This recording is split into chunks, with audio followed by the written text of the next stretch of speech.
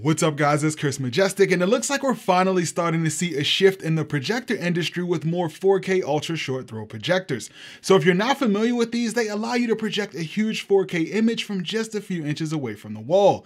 This means there's no more need to run wires in your ceiling and mounting a projector over your head. So today we're finally getting a look at the Optoma P1. So this is a 4K ultra short throw laser projector, so it uses a laser light source. And with 3000 lumens of brightness, the image from this projector is nice and bright, which is really helpful for people who plan to use this in a living room. So in the box, you get some distance cards that are used to help you figure out how far to place it from the wall, a smart remote, a USB cable, a high-speed HDMI cable, which is nice to see, a power cord, and of course the projector. And my initial impression of this thing was, wow, this is a great looking projector. It's got a nice black finish with bronze accents. You'll notice the front is partially covered in fabric, and that's because it's sporting a nice set of 40-watt premium internal speakers.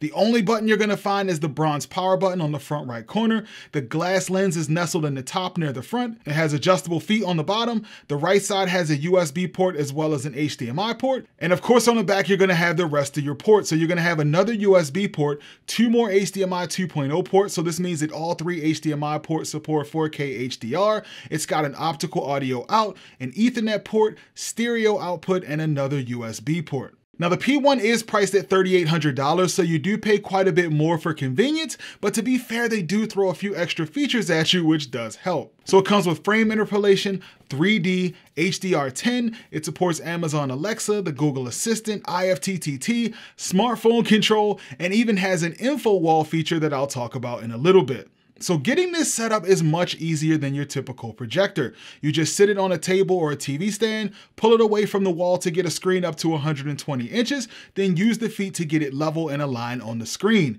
And what's nice is that since this is a laser projector, it comes with eye protection, so if it senses someone in the laser beam, it'll dim the brightness to protect your eyes. Now, one thing to keep in mind with this projector is that it has a pretty high vertical offset. So what this means is that depending on how big of a screen you go with, there's gonna be a pretty big gap between the top of the projector and the bottom of the screen. So if you're going with a 120-inch screen, you need to make sure that your ceilings are high enough, since you have to factor in over a foot of space in between the top of the projector and the bottom of the screen. All right, so what about throw distance? Well, for a 120-inch screen, it needs to be around 17 inches away from the wall. Now that's pretty good, but considering my TV stand isn't that deep, I had to jerry-rig some glass in order to position it farther away from the wall. So getting it lined up on your screen can be a bit tricky, but what's nice is that you can use the Optoma SmartFit app to take a picture of your screen, and the app connects to your projector and automatically gets the image straightened out for you. Now, I know some of you are probably wondering if you can still do a screen bigger than 120 inches,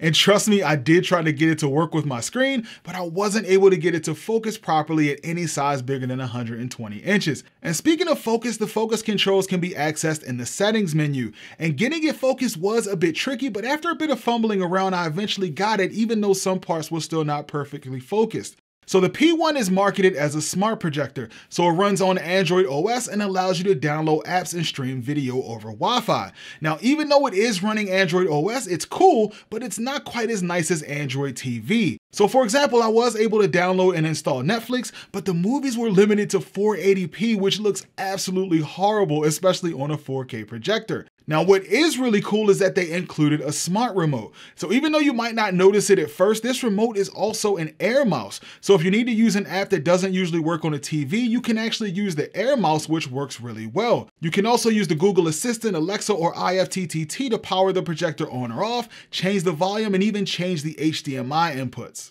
Another smart feature that's kind of cool is the info wall feature. So this allows you to customize dashboards that can play music, show photos, time and date, weather, videos, and all kinds of other cool info. And you can trigger this to come up automatically using something like IFTTT to automatically show this for a sort of futuristic good morning type of display. Now, admittedly, I thought this was kind of gimmicky, but I do have to admit it's pretty cool. All right, so now on to the most important thing, which is image quality. Well, the image quality on this projector is great. It has good color accuracy, sharpness with good contrast, and great black levels. Now, out of the box, the image did have a bit of a blue tint to it, but I was able to make some minor adjustments to get it closer to my personal preference.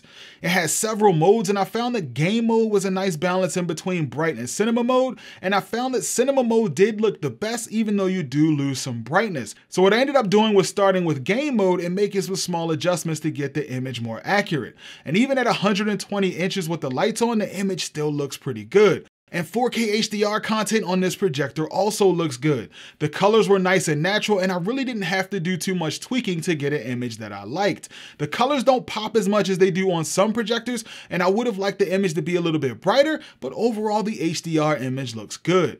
Okay, so now on to these new Force speakers. Now, I'll honestly tell you that I didn't have high hopes for these speakers since every manufacturer makes crazy claims about sound, but wow, I have to tell you, I was legit blown away by the sound from these speakers.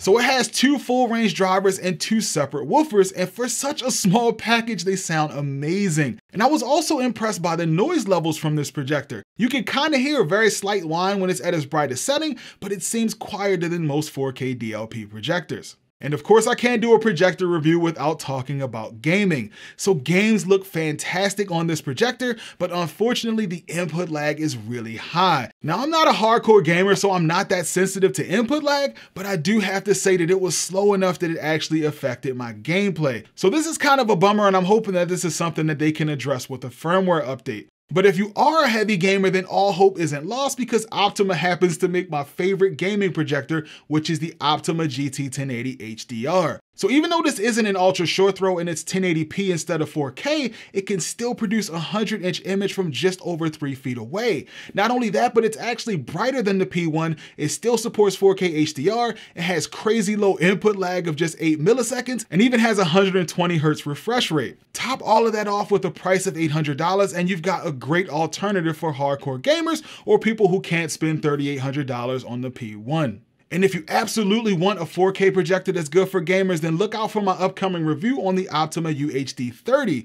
So this is a new 4K projector with 120 Hz refresh rate and 15 milliseconds response time. So this will make it one of the fastest 4K projectors out there. But aside from input lag, the Optoma P1 is a great projector. Having the flexibility of sitting a projector on a TV stand instead of the back of the room is a game changer. Not to mention movies and TV shows look awesome on this thing. The only 2 negative things that I could come up with are the high price tag and the input lag.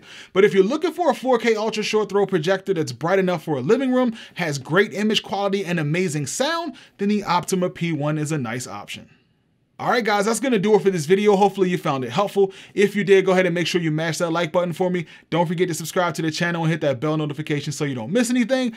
Thanks for watching, and I'll see you guys in the next video.